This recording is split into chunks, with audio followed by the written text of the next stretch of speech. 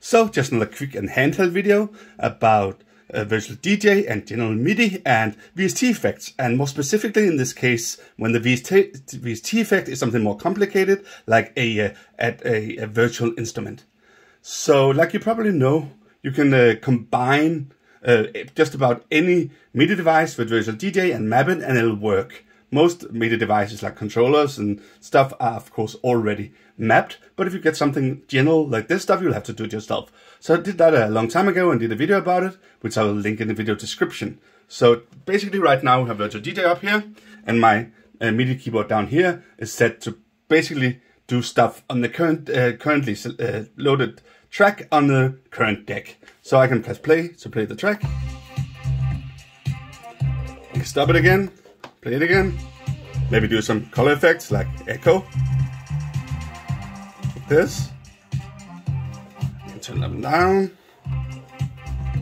and I can turn on the currently selected effect, so in this case echo, so turn it up on here. I'm just going to stop the track so you can actually hear it do it, like this, turn it off again, like this. So all this kind of stuff I can do down here, and of course I also have mapped some samples down here. But maybe more interestingly, I can also do key play, because why not do key playing when you actually have a physical keyboard in front of you? So by default it does hot cue plus key play, so it starts the track at the current hot cue, and then it changes the key. So the center C is currently current key, so 0 change, and then it changes accordingly when you play keys. So this will just play the track in the general key, and then I can go up one, or just a semitone, like this, or I can play with it like this. I can also choose to not do the hot cue part, so just disable that here, and I can just do key play.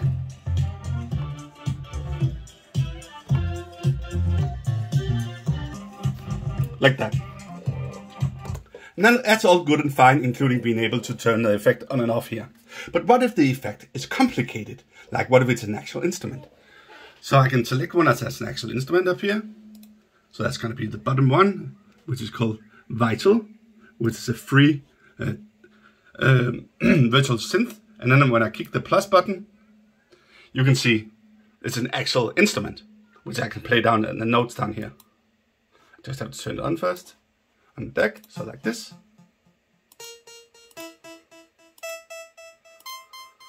And I can of course change a million things on it, like the attack, that's pretty easy to hear, like this.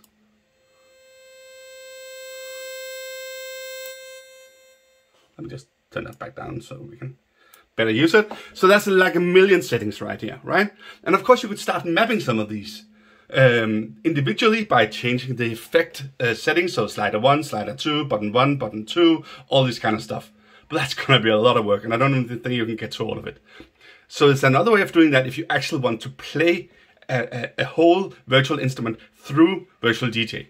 And yes, there is, because what you can actually do, just put that down here, is you can go into your mapping.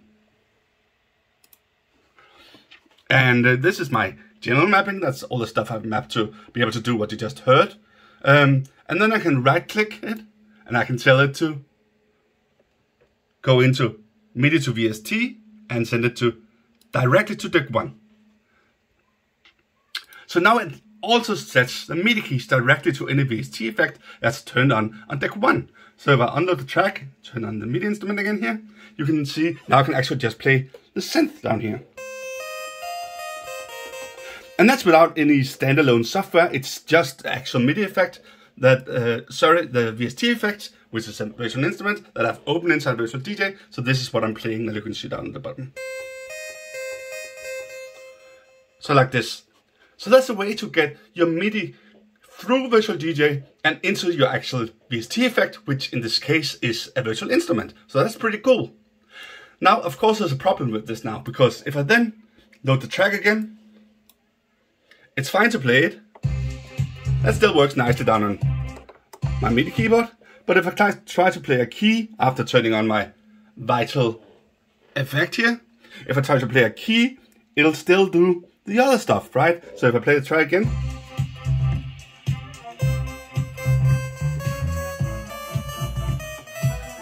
And if I set it to do the hot cues too, you can hear it.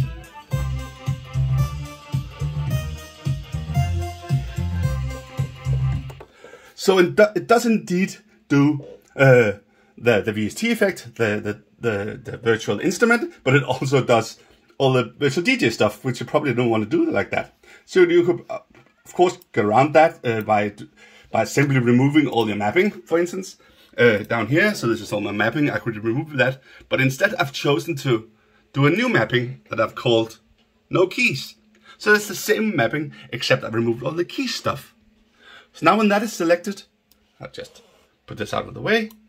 Then I can still do the general stuff up here. I can even do this color effect up here, right? So I can do all that stuff, but I can play only the keys when I play down here. So like this.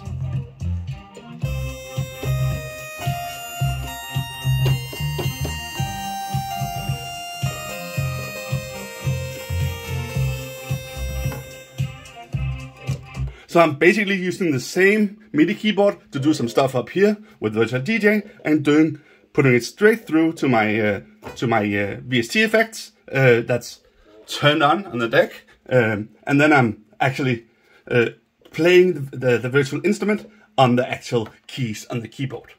So that's a pretty nifty little feature that you can choose if you like to play some virtual instruments on top of your DJing.